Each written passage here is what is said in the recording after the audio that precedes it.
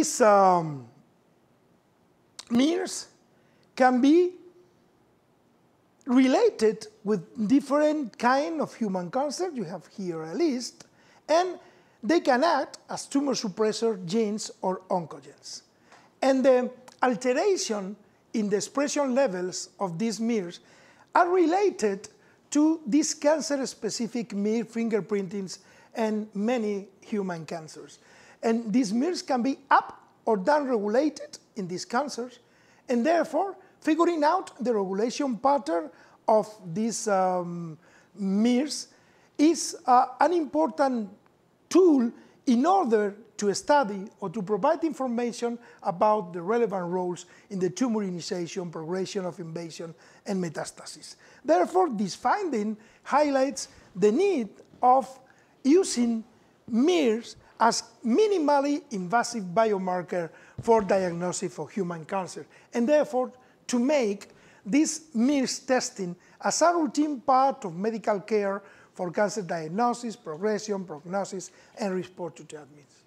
Nevertheless, this is not an easy task because some intrinsic characteristics of mirrors, such as their short sequence length, their low abundance, typically less than 1% relative to other cellular RNAs, and the high sequence similarity between mirrors family members make this a very, very challenging task. Currently, mirrors identification is made by using molecular biology techniques of next generation sequencing, but many of these techniques suffer from very well-known drawbacks, and therefore the development of novel methods to measure mirrors with this desirable characteristic is an important task. So, which is our approach? Our approach is the combination of several characteristics. We combined the benefits of functionalized magnetic beads, in this case chitin modified magnetic beads, with the use of screen printed carbon electrode as electrochemical transducer, and the use as capture receptor of this P19 viral protein. This is a dimer that acts as a caliper to bind and sequester only small double-stranded RNAs of between 19-23 pair base long with nanomolar affinity in a site-selective and relatively sequencing-independent manner. And we express this protein with a terminal chitin binding domain in order to be able to link, to attach to the chitin-modified magnetic beads. As the target analyte, we selected MIR21 because it is the only MIR overexpressed in a wide variety of cancers and a proven oncogen. So, which is the different steps involved in the whole assay? First of all, the total RNA was extracted from cancer cells or tissues, and the target MIR21 was hybridized in solution with a biotinylated and a specific anti-MIR21 to form the corresponding duplex. This duplex, with the optimal size to be recognized by P19, was then attached of P19 capture receptor, which was immobilized on the chitin-modified magnetic beads, as I told you before, through the terminal chitin binding domain. And we obtain here the magnetic beads bearing the biotinylated duplex. This biotinylated duplex was then labeled with streptavidin peroxidase through the interaction between biotin and streptavidin.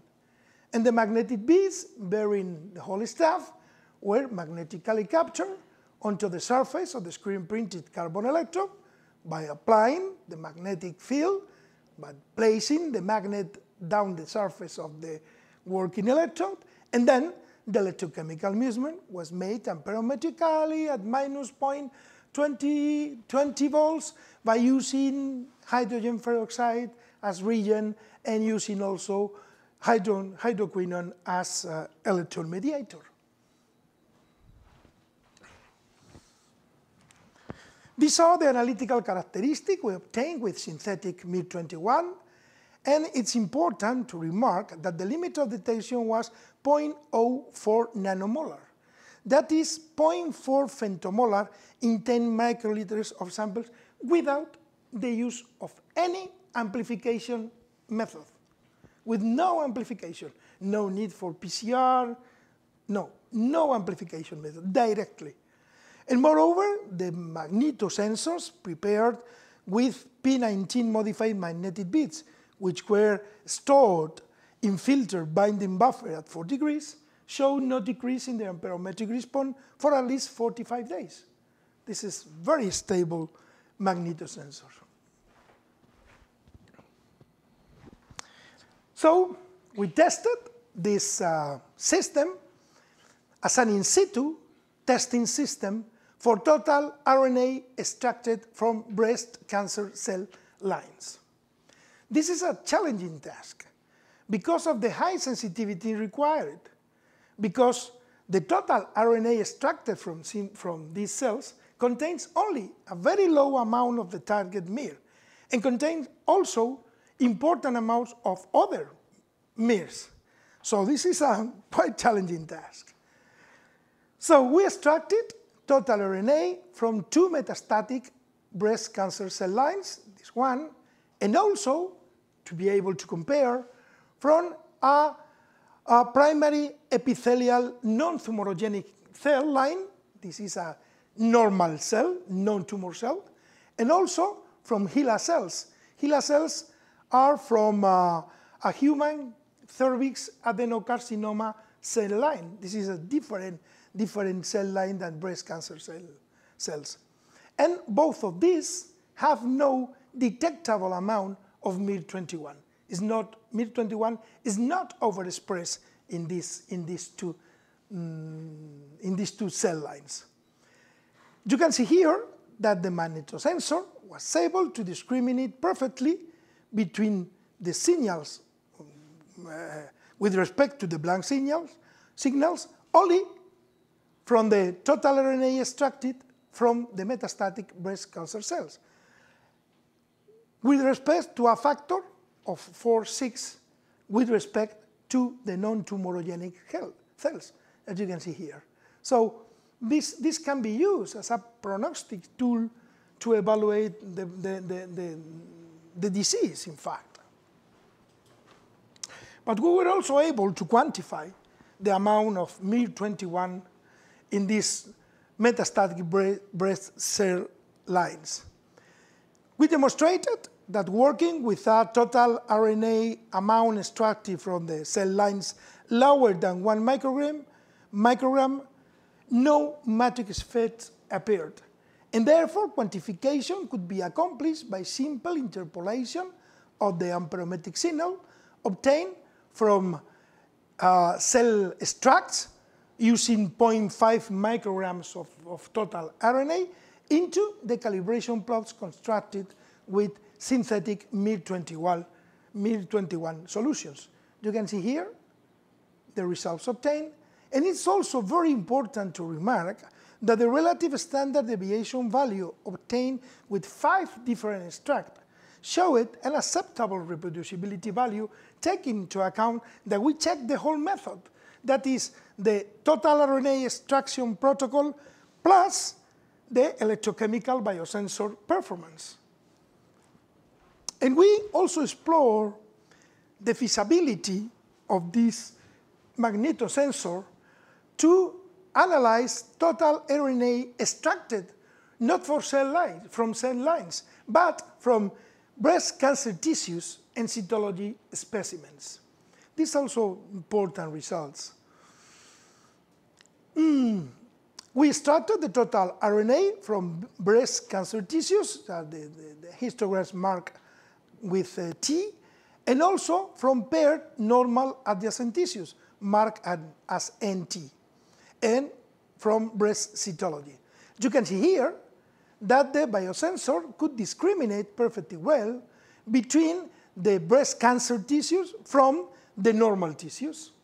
And in the case of sample of the patient T1, this low expression of miR-21 was attributed to the fact that this patient had suffered chemotherapy before surgery. Therefore, these results can be used, the measurement of the expression level of this miR-21 in breast cancer tissues can be used as a prognostic tool to, for this important disease, and also can be used as a tool for patient stratification into good and bad responders. And also we were able to measure the expression of miR-21 from a breast cytology specimen. This is also a very, very important result because cytology provides a sample from the anterior cut surface of the tumor, thus avoiding problems related to the heterogeneity of the tumor. The tumor is not exactly the same in all parts, and also for a limited size of the tumor. As you can see here, we could see the overexpression of miR-21 in this breast cytology specimen. And in our knowledge, this is the first time that an electrochemical biosensor was used to determine, to quantify, and to detect miR-21 in breast cancer tissues and breast cancer cytologies. So I arrived to the end. Some small conclusions. Electroanalytical strategies involving biosensing approaches using immunosensors and genosensors in general provide versatile and efficient analytical tools to be employed for the detection or quantification of analytes of clinical significance. Not only of clinical significance, we are more focused to analytes of clinical relevance, but not only to that. And the coupling of these approaches with the use of different non-conventional biorecognition elements, such nanobodies, for example, open new avenues for the detection of relevant target analytes as required to take urgent action in many fields of economical and social significance. This is important because these electrochemical biosensing approaches compare advantageously with other analytical methodologies available in terms of simplicity, rapidity, portability, and cost affordability. And therefore can be, well, easily, this is probably too optimistic, but they can be transferred to the productive sector. In particular, these strategies, that's what we wanted to achieve, are especially appropriate for the development of easy-to-use and portable devices for point-of-care purposes. And this is also expedited, this is also assisted by the use of nanomaterials. You can see, as you have seen, graphene polymer-soluble hybrid nanomaterials can be successfully explored to design novel interfaces with improved electrochemical performance with respect to base on the use of a single nanomaterial. This is also one of the goals, to use hybrid nanomaterials because of the synergetic effect they can provide. And the incorporation of other nanomaterial to the hybrid, such as GO nanoparticles, open new possibilities for enhanced three-dimensional graphene-based structures suitable to be employed in biosensing application. Well, last but not least, muito obrigado. Thank you very much. Gracias. Congratulations, very interesting work. Thank you. I wonder, you're talking about disposable devices. Okay. So, no question on the stability, but the question is, once you prepare it, how long can you have it before you use it and get the same result? This is an important question. Yeah. This is actually one of the points we check always. And it depends on the biological receptor. In the case, for example, of these P19, these magnetic sensors,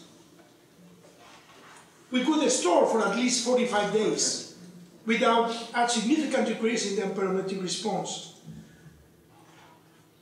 When we analyze hormones, they can be stored at least 2-3 weeks. But it depends on the biological recognition element. So they are more stable they are less stable. You work with glucose oxidase, you can keep for years. But you work with other enzymes or mainly antibodies, probably no more than 2 weeks. But have to store in the refrigerator, no? Mm-hmm. Yes. Mm-hmm. But this is always we test the way for the storage. So sometimes it's under dry conditions, other times it's under wet condition, immersed in the buffer. This is something that you have to test. But you have to pay attention with your pipette, no? Sometimes the speed you transfer the form makes a little difference. Yeah. By person to use the same material. We have prepared. Yeah. We have homemade a special cellule to do that. So the whole. In some cases we work by dropping but yeah, we put it in a horizontal place, immersed in a homemade cell, in order to put the whole device into the cell. Okay. And in that way, you avoid all the irreproducibility due to dropping of the. I can send you one of the images. Yes, I have in the office. When you say soluble polymer, it's soluble before you prepare the sensor. No? After the polymerization, the polymer will be insoluble. No. It's highly soluble. Highly soluble. So preparation. Yeah, and when you prepare the hybrid nanomaterial, you compare to this hybrid nanomaterial with the solubility of the polymer. This is one of the goals, to prepare graphene-based derivatives with high solubility, let's say, with sufficient solubility to be used in bioelectroanalytical applications. And the polymer, when you have a graphene, if you don't protect it, you have a coalescence, no? And the polymer... No, in this case, because the polymer, you start with graphene oxide. And then you put the polymer, and we make incubation with the dendrimer was 12 hours, and the same protocol, the same treatment, provoked the reduction of graphene oxide and the attachment of the polymer. The polymer invited the exactly. The coalescence. And the whole stuff is protected with that. Yeah. In the case you determine serum and saliva, the first one, you change the pH too, no? From of course. Ratio, you have to change, no? Yeah. Saliva is about the 5 different to 5.5 and serum is 7.4, no? Let's see. The pH, no? The pH. The pH. pH is... It's okay, you change the pH, no? No, it's the same pH. It's the same one.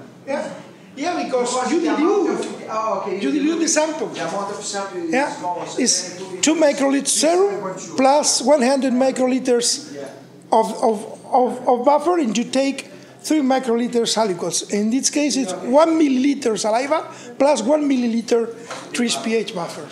So you dilute. Any question more? How about the MIRS? Can you find the MIRS in the blood? No.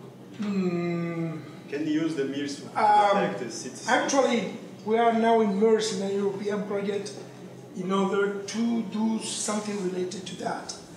So MIRS also associated with circulating tumor cells, and we want to do something to measure that. But the problem is I'm not sure if the sensitivity, even it is very good, would be sufficient to measure MIRS release by the circulating tumor cells in a direct manner.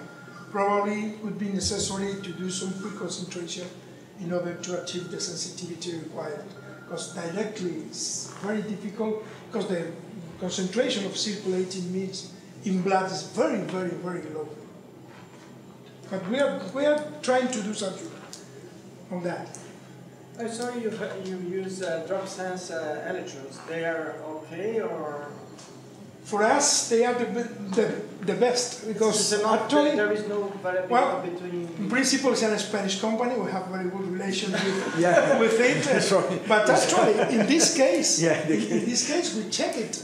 Yeah. Other companies, we check it's an Italian company, and a Czech company, and the performance and the stability, the reproducibility of the measurements with drop substance, or for us, was the better, was the best. Depends so we're very happy with this kind of. I guess depends of screen printer. The smooth ones, just one shot, because they press the smooth material. You can use more than one time. But the others, I think. So. Yeah, we never use. But in your case, you just use once. Yeah. No? Yeah, once. No, but yeah. we study also the reproducibility between different. Between the many of them. Yeah. With different immunosensors prepared with the same electrodes. And the relative standard deviations are always lower than 10%. No, they work very good. The screen printed carbon electrode and screen printed gold electrodes that are what we are using mostly. Okay. And the dual one is very nice, you know. The dual. You have the potentiometer to use dual. It's a very nice idea to use the dual electrode. Yeah. Yeah. Very nice. It's for the simultaneous determination. Yeah, yeah. And actually there is a multiplex platform, also from DOPSEMS, and with 8 different screen printed electrodes connected in series in order to get 8 different parameters. Because, for example, with cancer biomarkers, it's very important to have a combination of different markers in order to get a real important diagnosis. You have one, no? Yeah, you have. You have a way to determine. Yeah, that's nice.